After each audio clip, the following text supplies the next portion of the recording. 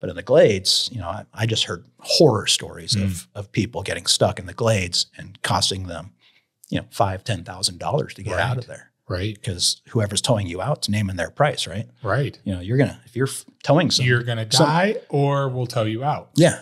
And for somebody to tow you a big, heavy boat 45 miles with an outboard, you're frying their outboard too. Oh, yeah.